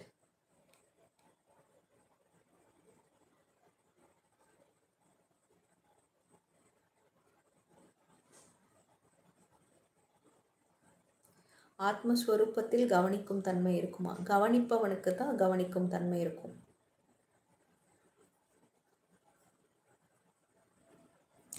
கரண்ட்டால் light எரியுது, கரண்ட்டுக்குள்ளே லைட் இருக்குமா? பல்பு தானே லைட்டை எரிய வைக்குது. கரண்ட்டு அதுக்கு மூல வஸ்துவாக இருக்குது இல்லையா? இப்போ ஆத்மஸ்வரூபத்தில் கவனிக்கும் தன்மை இருக்குமா அப்படின்னு நீங்கள் கேட்டிருக்கிறீங்க. கவனிக்கிறவன் பல்பு, கவனிக்கும் தன்மை அதிலிருந்து வரக்கூடிய லைட்டு. இந்த ரெண்டும் இயங்கிறதுக்கு மூலமாக கரண்ட் இருக்கணும் இல்லையா? கரண்ட்டு ஆர் பேட்டரியில் ஆல்ரெடி சார்ஜ் பண்ணி வச்சுருக்கணும். அந்த மாதிரி ஏதோ ஒரு பவர் அதுக்கு பின்னாடி இருக்கும் இல்லையா? அந்த மாதிரி தான், அந்த பவர் தான் ஆத்மஸ்வரூபம்.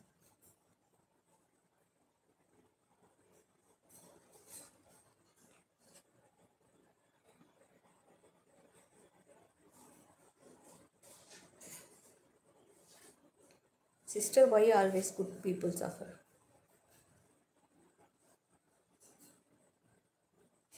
Simply watching and listening to your car, speechless.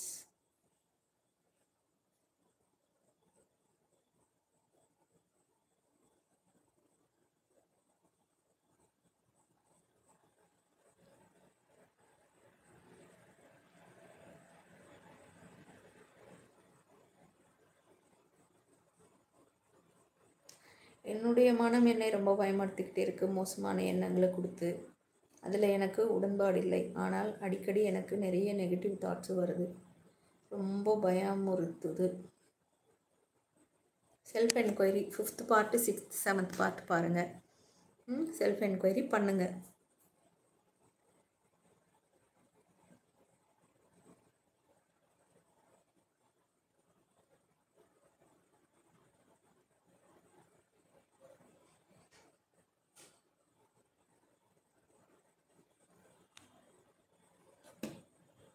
நான் யார் என்ற கேள்வியை கேட்காமல் எண்ணங்கள் மட்டும் ஓரிடத்தில் இருந்து கவனித்தால் ஆன்மாவை அடைய முடியுமா? ஆன்மா அடையிறதுக்கு ஆன்மா அடையாத பொருள் கிடையாது. ஓரிடத்திலிருந்து கவனித்தால்னு ஒருத்தன் கேட்குறான் இல்லையா, அவன் பிறந்ததே ஆத்ம பலத்துல இருந்து தான், ஆத்மால இருந்து தான் அவனே பிறந்திருக்கான்.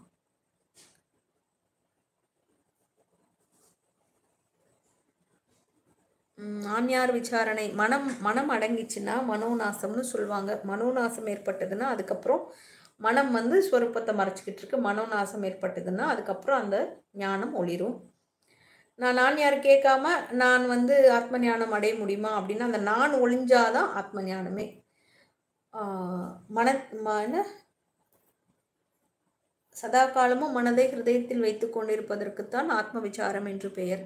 இப்படி பழக பழக மனதிற்கு தன் பிறப்பிடமான ஹிருதயத்தில் தங்கி நிற்கும் சக்தி அதிகமாகிறது. அப்போது எப்போதும் உள்ள, அதாவது அப்போ நான் என்பது போய் எப்போதும் உள்ள தான் மாத்திரம் ஒளிரும். தான் என்பது ஆத்மஸ்வரூபமே. புதுசாக முயற்சி பண்ணி அதை அடையணும், எண்ணங்களை எல்லாம் எண்ணங்களை மட்டும் ஒரு இடத்துல இருந்து கவனித்து அதை அடையணும் அப்படின்னா அது அடையக்கூடிய வஸ்து இல்லை, அது ஆல்ரெடி இருக்கிற பொருள். அது இருக்குன்றத உணர்றதுக்கு தடையாக எது இருக்குது? நான்றாக அந்த இப்போ என்ன, நான்ற விசாரணை பண்ணாமல் நான் எண்ணங்களை மட்டும் ஒரு இடத்துல இருந்து கவனிக்கிறேன்னு சொல்கிற ஒருத்தன் இருக்கான் இல்லையா, ஆத்மாவை தடுத்து மறைச்சிக்கிட்டு, அவன் நான் யார் விசாரத்தால் மட்டும்தான் இல்லாமல் போவான்.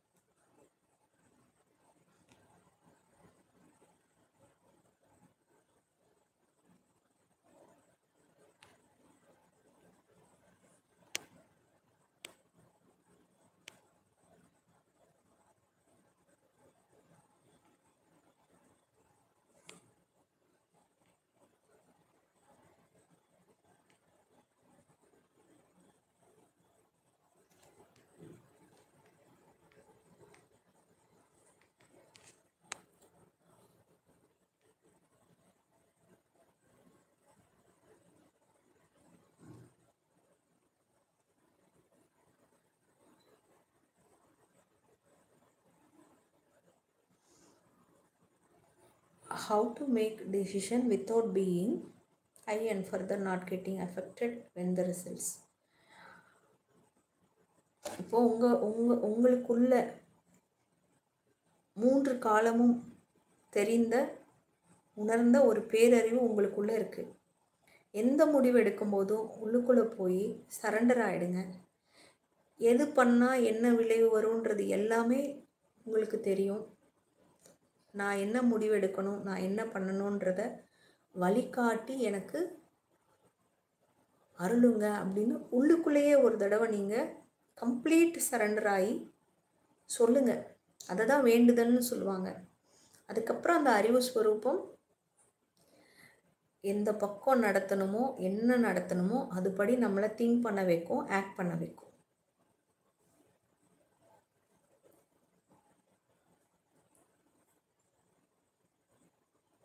கடன் ஒரு தடையாக உள்ளது. எதுக்குங்க கடன் தடையாக இருக்குது? ஆத்ம விசாரம் பண்ணுறதுக்கா?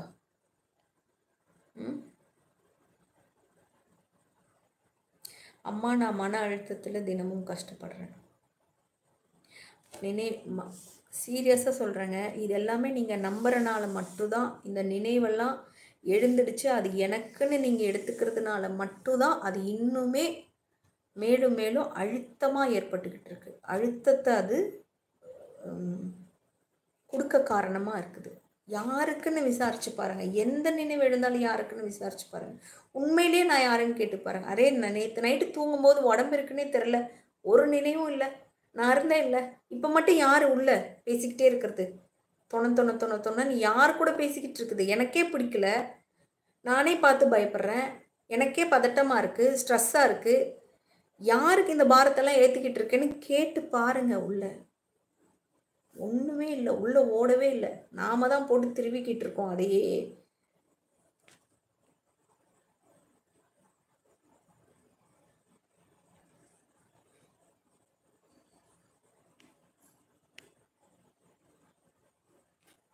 மனிதன் விதி என்பது உண்மையா? மனிதனின் விதியை மதியால் மாற்ற முடியும். ஞானத்தால் நாம் விதியை ஜெயிக்கிறதுன்னா என்ன அர்த்தம்? விதி இல்லாமல் பண்ணிடுறதா? யோசிச்சு பாருங்களேன். இந்த உடம்புக்கு ஒரு இவ்வளோ ஆயுஸ், இவ்வளோ நாள் தான் இதுக்குன்னு ஆயில் இருக்குது, இது அழிஞ்சிடுன்றது விதி. இயற்கையில் இயற்கையினுடைய சட்டம் அது. நான் வந்து அதுக்கு அகெயின்ஸ்டாக என்னென்னவோ பண்ணி நான் ஒரு 1000 வருஷம் இந்த விதியிலேருந்து நான் இன்னும் கொஞ்சம் எக்ஸ்டெண்ட் பண்ணிக்கிறேன்னு வைங்களேன். எனக்கு தெரிஞ்சவங்க எல்லா தலைமுறையும் இறந்து போயிருப்பாங்க. புதுசாக நான் ஒரு 7, 8 தலைமுறை பார்த்துருப்பேன். போர் அடிக்காதா லைஃபு? கடுப்பாக இருக்காதா? அடைச்சே விட்டு தொலைச்சா போகிறோம் இந்த உடம்புன்னு தோணாதா சொல்லுங்க? அப்போது விதின்றது இந்த உடம்புக்கு ஒரு எல்லை உண்டு. மனம் அதுக்கு ஒரு எல்லை உண்டு. ஆழ்ந்த உறக்கத்தில் அது காணோம், இல்லை, அடங்கிடுச்சு. அப்போ அதுக்கும் ஒரு எல்லை இருக்குது. முழிச்சிருக்கும் போது இந்த உடம்பு இருந்துச்சுன்னா அது ஆடிக்கும். கனவுல இதே மாதிரி ஒரு உடம்பு வந்துச்சுன்னா அது உண்மை நினச்சிட்டு அங்கே ஆடிக்கும். ஸோ அதுக்கும் ஒரு எல்லை உண்டு. இதெல்லாம் விதி. இதெல்லாம் நான் இல்லை. இதில் நான் யாரு? புத்தி, மதி. அப்போ உள்முகமாக போக போக போக நிறைய இந்த உடம்பும் இதுக்குள்ளே இதை நானுன்னு சொல்கிற நினைவும் ரெண்டும் எழுந்து படுத்தாமல் அப்படி சமத்தாக இருக்கும். அது அவ்வளோ சமத்தாக அது இருக்கும். அப்போ நம்ம இருக்கும்போதே அவ்வளோ லைட்டாக ஃபெதர் மாதிரி அவ்வளோ ஆனந்தமாக இருக்கலாம். வெளியிருந்து எதுவும் எனக்கு வந்து நான் சந்தோஷமாக இருக்கணும்னா எனக்கு இது கிடைச்சா இருப்பேன், நான் அது கிடைச்சா இருப்பேன், அப்படி அந்த அந்த டிமாண்ட்ஸே இருக்காது. இருத்தலே ஆனந்தமாக இருக்கும். நம்ம கூட நம்மளை யார் பார்க்குறாங்களா அமைதியாக ஃபீல் பண்ணுறாங்க. நம்மளோட யார் பேசுகிறாங்களா அமைதியாக ஃபீல் பண்ணுவாங்க. நம்மளோட யார் பேசுகிறாங்களா தெளிவாக உணர ஆரம்பிப்பாங்க. எவ்வளோ பெரிய பாக்கியம் தெரியுமா? அண்ட் இன்னொன்று, இதுக்கு அல்பத்தனமாக காசு வாங்கி உள்ளே போட்டுக்கணும்னு கூட தோணாது. ஒரு பைசா அது பிரயோஜனமே இல்லை.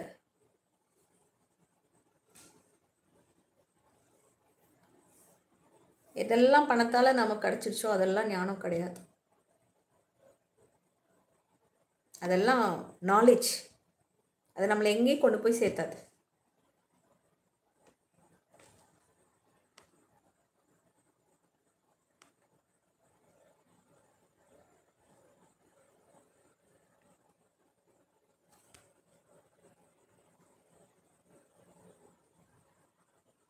அக்கா ப்ளீஸ் சொல்லுங்க, மேரேஜ் ஸ்பிரிச்சுவல் பாத்துக்கு தடையா இருக்குமா? நம்ம அனுபவத்தில் சொல்கிறோம். எனக்கு வந்து மேரேஜ் லைஃப் தான் ரொம்ப சப்போர்ட்டிவாக இருக்குது. என்னென்னா எனக்கு இருக்க ஒரு இடம், ஒரு பாதுகாப்பான சூழல், அன்பு வெளிப்படுத்திக்கிறதுக்கும் அன்பை ரிசீவ் பண்ணிக்கிறதுக்கும் ஈகோவை பிரேக் பண்ணிக்கிறதுக்கும் நான் நினச்சது தான் நடக்கணும், நான் சொன்ன மாதிரி தான் எல்லாம் இருக்கணுன்ற அந்த ஈகோவை எல்லாம் உடச்சிட்டு அவங்களுக்கு என்ன பண்ணணும்னு நினைக்கிறாங்க, அவங்களுக்கு எது சந்தோஷம் கொடுக்குது அதுக்காக விட்டு கொடுக்கறது, இது எல்லாமே இந்த மேரேஜ் லைஃப்பில் இந்த பவுண்ட்ரியில் தான். வேற எங்கேயும் இந்த மாதிரி ஒரு ஒரு வாய்ப்பு வெளியே எந்த ஒரு வாழ்க்கையிலையும் கிடைக்காது. விட்டு கொடுக்கறது,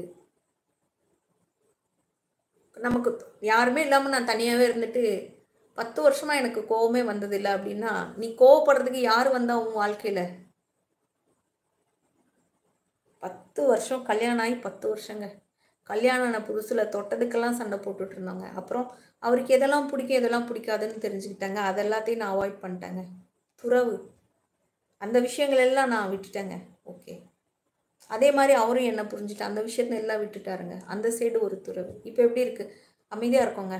எப்பாவது ஒரு நாள் சண்டை வரும், ஆனால் அந்த கோபத்தில் நியாயம் இருக்கும். என் மேலே தப்புன்னு எனக்கு தெரியும், அமைதியாக இருந்துடுவேன்.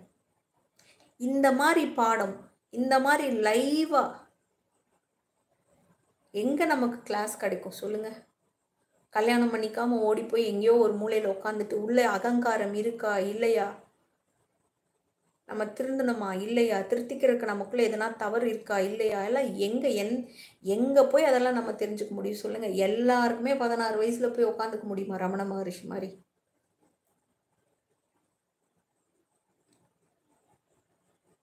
குழப்பமே வேணாம். கல்யாண வாழ்க்கையை பற்றி குழப்பமே வேணாம். ஒரு பெண்ணாக இருந்தால் அப்பா அண்ணாக்கு அப்புறமா இந்த சமூகத்தில் நீங்கள் லோன்லியாக ஃபீல் பண்ணாமல் உங்களுக்கு ஒரு பாதுகாப்பு இருக்கணும்னா இளம் வயதில் இது சாஸ்திரங்களும் அங்கீகரிக்கிறது. முறைப்படி திருமணம் செய்து ஒரு ஒழுங்கான ஒரு வாழ்க்கை. ஏன்னா வயசானதுக்கப்புறம் ஐயோ நான் தனியாக இருக்கணும் முடிவு எடுத்துட்டேன், தப்பு பண்ணிட்டேன், அந்த ஒரு திரும்பி போகிறதுக்கும் திரும்பி போய் மாற்றிக்கிறதுக்கும் திருத்திக்கிறதுக்கும் அப்போ நமக்கு சந்தர்ப்பம் இல்லாமல் போயிடும். கல்யாணம் ஆனதுக்கப்புறம் கூட நான் ஏன்டா கல்யாணம் பண்ணேன்னு நிறைய பேர் வருத்தப்படுறது உண்டு சில சில சந்தர்ப்பங்களில். ஆனால் ஓடி போகணுன்னு நினைக்க மாட்டோம். இதனால் அந்த சூழல் வருது, அது இனிமேல் வராமல் பார்த்துக்கலாம் அப்படின்னு வளர்கிறதுக்கான வாய்ப்பு கிடைக்கும் நமக்கு. அந்த அந்த பவுண்டரிக்குள்ளே நமக்கு வளர்கிறதுக்கான வாய்ப்பு கிடைக்கும். போன தடவை கூட ஏதோ ஒரு லைவில் வீடியோவில் வந்து நீங்கள் வந்து கன்ஃபியூஸ் பண்ணாதீங்க, கல்யாணம்லாம் பண்ணால் ஞானம் கிடைக்காது. ரமண மகரிஷி என் குரு எனக்கு சொல்லியிருக்காரு, கல்யாண குடும்பம் உனக்கு என்ன தடையாயிடுச்சு, நீ பேசாமல் உள்ள நான் யார் இந்த மாதிரிலாம் உன்னை குழப்பிட்டு இருக்கிற நினைவு யாருக்குன்னு விசாரம் மட்டும் பண்ண போகிறோம். அதுதான் என் குரு எனக்கு சொன்ன வழி. அதைத்தான் நாங்கள் ஃபாலோ பண்ணிகிட்ருக்கோம். நான்ற அகந்தையை துறக்கிறதா உண்மையான துறவுன்றது தான் அவர் சொன்ன வழி, அவர் காட்டிய வழி. ஆகாமல் இருந்ததுன்னா சரி செல்ஃப் என்கொயரி பண்ணுறேன், எனக்கு ஃபினான்ஷியலாக நான் வந்து சேஃபாக இருக்கேன், ஓகே. அண்ட் எனக்கு எக்ஸ்டர்னலாக ஒரு சப்போர்ட் தேவைப்படலை, ஃபிசிக்கலாக எனக்கு நீட்ஸ் இல்லை, எக்ஸ்டர்னலாக எனக்கு வந்து என்னை ப்ரொடெக்ட் பண்ணணுன்னோ எனக்கு ஒரு மேரேஜ் வேணும்னோ நான் ஃபீல் பண்ணலை. இப்போ எனக்கு கல்யாணத்தை பற்றி ஒரு நினைவு கூட வரவே இல்லை, பண்ணிக்கணுமா வேணாமான்ற சந்தேகம் கூட எழலை அப்படின்னா ரொம்ப அற்புதம். அவங்களுக்கு இந்த கேள்வியும் வராது, இந்த விளக்கமும் தேவையில்லை. பட் எப்போ இந்த ஒரு கேள்வி வந்துடுச்சோ அப்போ கட்டாயமாக உள்ளுக்குள்ளே வந்து நமக்கு ஒரு தடுமாற்றம் இருக்குன்னு அர்த்தம். கவலையே படாதீங்க, எல்லாமே நல்லதே நடக்கும்.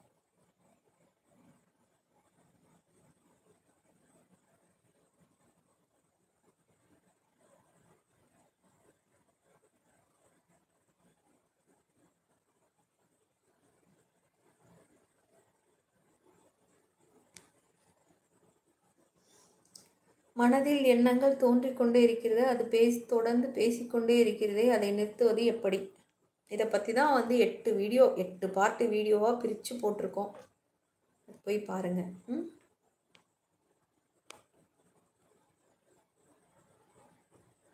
ஞானம் வந்த பிறகு மனம் வேலை செய்யுமா? மனம் இருந்தால் இந்த உடம்பு இயங்கிட்டு இருக்கு இல்லையா, மனம் இல்லாமல் இந்த உடம்பு இயங்க முடியாது. ஆனால் என்ன வித்தியாசம், அதுக்கும் இதுக்கும் என்ன வித்தியாசமாக இருக்கும் அப்படின்னா, இதுக்குள்ளே இதுதான் நான் அப்படின்ற அறியாமை இருக்காது. இது உடம்பு, இது ஒரு நாள் அழிஞ்சிடும், அந்த ஞானம் இருக்கும். அப்புறம் இந்த உடம்பை நானுன்னு சொல்கிற ஒரு உணர்வு எழுது, அது மனம்ன்ற ஞானம் இருக்கும். நான் எழாமல் அமைதியாக மௌனமாக இருத்தல் மட்டும் இருக்கும்போது, எந்த விவகாரமும் இல்லாமல் இருக்கும்போது இந்த உடம்பு இருக்கா இல்லையான்றது தெரியாமல் அப்படியே அந்த ஸ்திதியில் இருக்க முடியும்.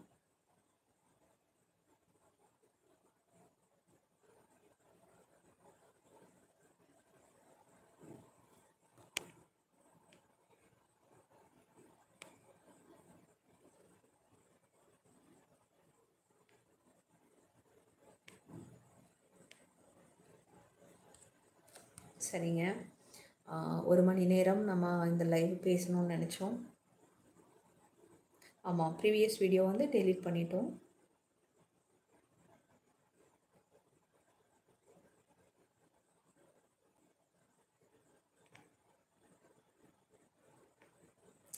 ஸோ இதுக்கு மேலே எதனா கேள்விகள் நீங்கள் கேட்டோ அல்லது இங்கே கேட்டிருக்கிற கேள்விகள் நம்ம வந்து இப்போது 1 மணி நேரம் தாண்டிட்டனால பதில் சொல்லாமலோ இருந்தால் நீங்கள் உங்களுடைய கேள்வியை oneearth1life@gmail.com அந்த மெயில் ஐடிக்கு மெயில் பண்ணுங்கள். இந்த வீடியோவில் ரொம்ப நன்றி. நம்ம லாஸ்ட் டைம் ஒரு வீடியோ போடும்போது ஒருத்தங்களுக்கு அறுவை சிகிச்சை பண்ணணும், அதுக்கு கொஞ்சம் மருத்துவ உதவி பண்ண விருப்பம் உள்ளவங்க ஹெல்ப் பண்ணலான்னு கேட்டிருந்தோம். அவங்களுக்கு நல்லபடியாக அறுவை சிகிச்சை முடிஞ்சிடுச்சு, இப்போ அவங்க ஓய்வில் இருக்காங்க. இன்னொரு 1 மாதத்துக்கு அப்புறம் அவங்க நடக்கலாம். அந்த நிமிடம் அவங்களுக்கு உதவி பண்ண எல்லா நல்லுள்ளங்களுக்கும், உதவி பண்ணாதவங்களுக்கும், வீடியோ பார்த்தவங்க எல்லாருக்கும் மனமார்ந்த நன்றி.